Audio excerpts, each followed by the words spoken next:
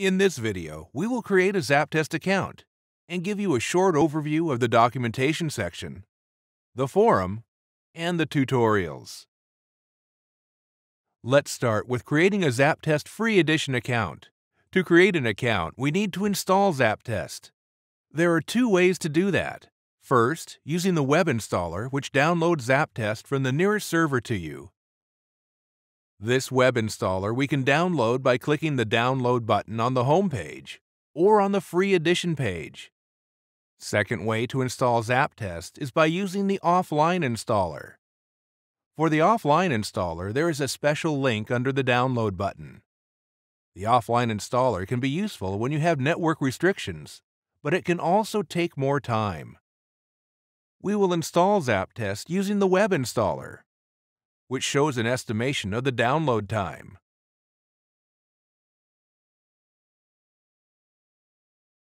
When the installation is complete, click on Launch ZAPTEST and then on ZAPTEST Free Edition button.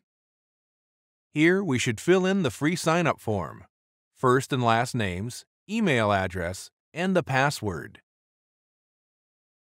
Press Get Started button and ZAPTEST will create your account, which we should activate before using. The activation link will be sent to your email. Activate account using this link and log into ZAPTEST. Now you are ready to start automating. This account is also useful for getting access to the ZAPTEST documentation and the forum. At the main portal, click on the Login button and enter your credentials. It will take you to our forum. We can also open this forum using the User Zone menu with the Forum menu item. There are two main sections, Best Practices and Ask Expert. At the Best Practices section, we can find the best practices for using ZAPTEST.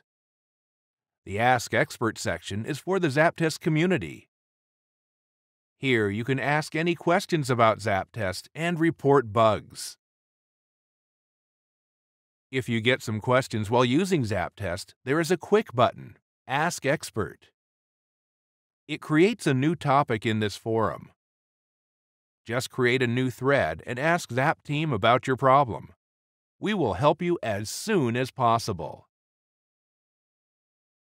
At the User Zone menu, we can find Downloads, How To, and the tutorial pages. How To page contains ZAPTEST video documentation. Those videos describe how to use some of the methods and how to work with mRun, Doc, Device Manager, and with ZAPTEST in general. On the tutorial page, you can find ZAPTEST-related tutorials. We are adding new lessons to this page quite frequently, so check in periodically for updates. Also on this page, you can download the examples for the tutorial lessons. Just click the Save icon next to the lesson. On the Download page, you can find the latest version of the ZAPTEST application. If you can't find something, please use the search functionality. You can use the search icon at the top of the page, or you can use the search control on the forum. Just type what you are looking for and the portal will show you the results. All of the results are grouped by sections. For example, the How To section shows documentation, and the Forum section shows resolved issues and best practices. For your convenience, we added the search control at the main toolbar of ZAPTEST application.